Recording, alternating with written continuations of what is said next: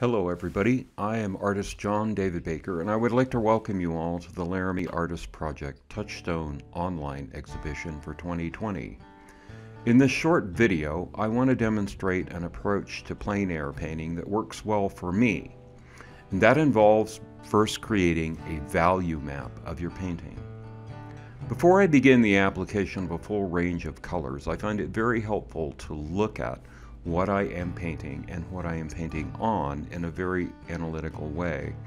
I want first to consider the distribution of weight and mass that I want to incorporate in my painting and how to locate those areas of light and dark within the confines of my given panel or canvas surface.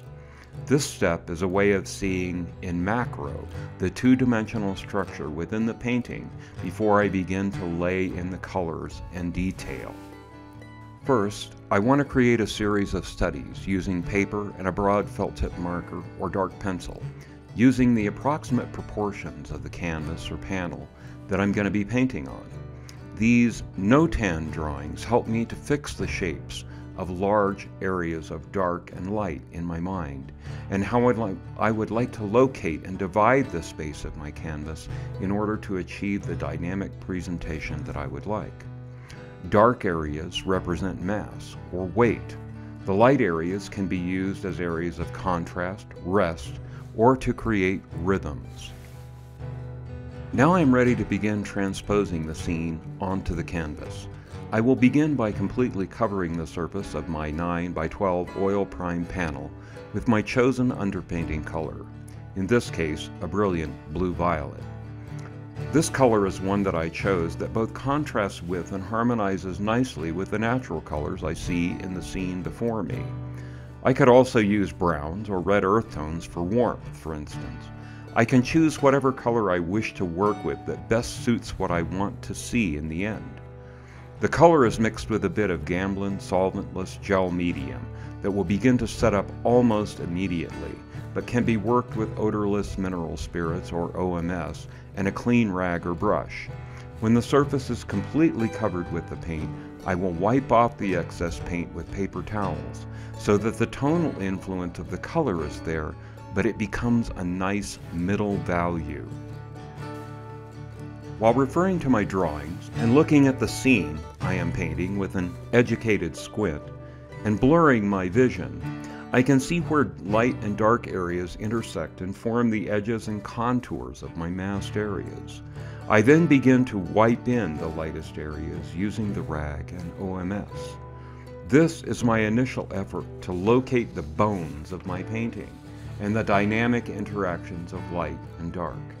The white of the canvas is the lightest of lights that I can use in the painting, so I will keep that in mind when forming the areas of light and the gradations of value that I will make within the composition. After I have located the lightest areas of light and dark to my satisfaction, I can use a combination of tools to refine my value map. I can incise other light areas and features using the handle of my brush, my gloved finger or fingernail, a palette knife or paint shaper tool, or my rag, my brush, and OMS. I can also use Q-tips or a brush handle covered with a rag to incise or lighten any areas or shapes within my larger, dark mass areas for interest, contrast, or rhythm. Tree trunks, brushes, certain grasses, rocks, and more detailed light objects can be located in this way. I then use my choice of brushes and the original underpainting color or a darker variation of that color to begin reinforcing the darkest, heaviest masses in the painting. This is a time to begin to use some of the dynamic brush handling, strokes and marks that will begin to characterize the final version of this painting. Each person's marks are unique and serve as a record of the energy applied. This is the language of painting. Here we see the completed value map of the painting.